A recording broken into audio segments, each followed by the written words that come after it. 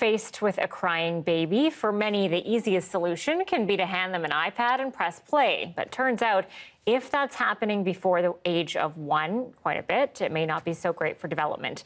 A study published by the Journal of the American Medical Association has found an association between more screen time exposure and delays in baby development. Everything from motor abilities to speech skills can be impacted.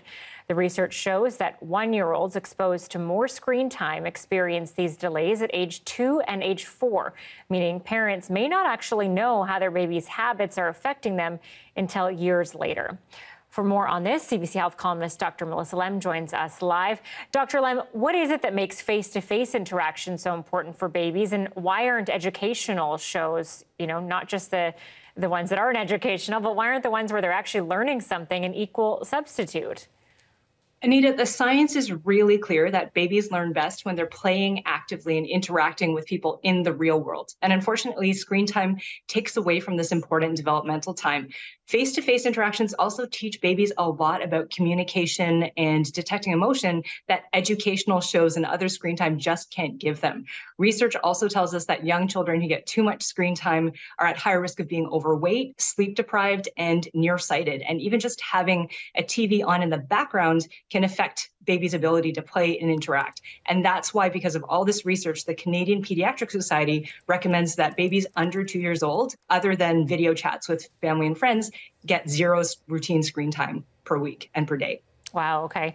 And do we know if those kids who are exposed to a lot of screen time before 1, do they eventually catch up to their peers, and if so, when?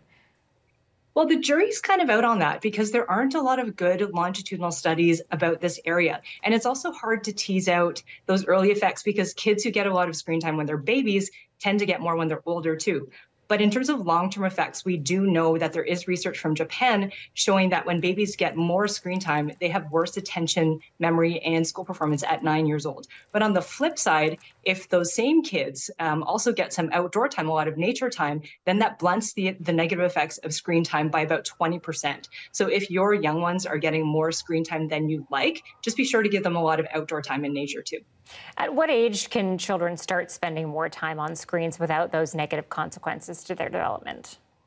Well, once they reach the age of 2, kids do gain the ability to learn some things from screens, especially when it involves interaction and question and answer, like on Sesame Street, for example. But up until age 5, there's still no better teacher than real life play and interaction, which is why in Canada we recommend limiting screen time to no more than an hour per day in kids ages 2 to 5.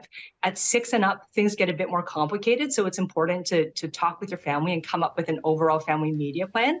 But overall, you can tell that your older child might be getting too much screen time when they start to complain about being bored without their screens. They overreact when you set limits on their screen time, or they start having problems with school or sleep, exercising or socializing. A lot of parents use screens to occupy their babies while out of the house or doing errands. Is there an alternative for a busy parent or a frustrated parent? Well, I mean, first of all, I do want to say as a parent myself, I get it. Screens can be useful sometimes to distract kids, like, for example, in my office during an ear exam or an immunization, but we don't want to make it into a regular habit. So in terms of things you can do for those really young ones, baby wearing, like in a sling or a carrier, can help when you need your hands free to do something. If you're home, you can set up a baby-proofed area with some interesting toys in it and play music to buy yourself some time. And if you're on the go, this is a trick I like to use on long trips, bringing a few different toys or books with you and giving them to your baby one at a time can also help. And just on that topic of busy parents, we should be trying to model healthy screen time ourselves.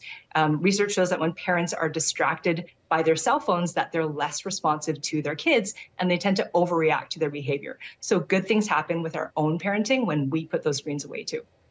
For sure. Family physician and CBC Health columnist Dr. Melissa Lem, thank you. Thanks, Anita.